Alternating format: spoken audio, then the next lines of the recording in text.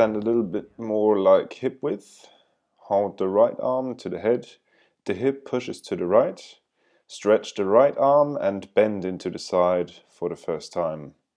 With the left, you can of course vary the pull, and depending on how hard you pull, the more intense this side will of course become. We do the same on the other side, of course. Palms facing upwards, fingertips grip hard, hip outwards and into the maximum side. Bend to the maximum position. Keep coming down as far as you can, and as far as it feels good. It is important that you breathe and release. Now put the leg down, and if possible, keep pressing the shin into the floor.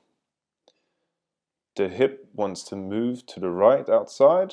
Right arm is up, left arm pulls down. Important here is that the right shin presses into the floor.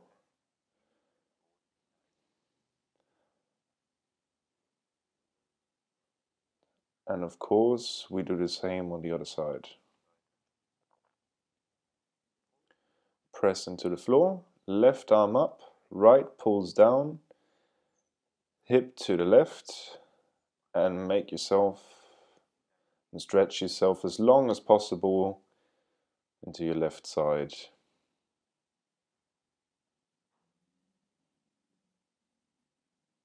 And release. Very good. Come straight back up. We'll take the right arm to the head again. Take the step a little closer together and relieve the foot. This is about to get a little bit more intense. Come into a maximum position. Stand here now completely on your right foot. Left foot is relieved. And we open. And breathe. Of course, we do this on the left side as well. Arm to the head, right pulls down, hip to the left, maximum length. And breathe, very important. If you want, you can of course also relieve the right foot. Now maximum activation is on the left side. And slowly release.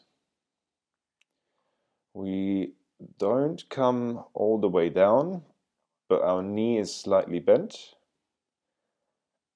And bend to the left side. Your right side is elongated to the maximum length. And of course, we do the same on the left side. Bend the left leg slightly. Right arm is at the top of the head. Pushed upwards. Palms always face towards the ceiling. On the right side, pull downwards. And breathe. Now come back down again. Right arm is at the head. Left arm pulls down. Look upwards into your hand, but please take your knees as wide apart as you can. Stabilize yourself. And open. Very well.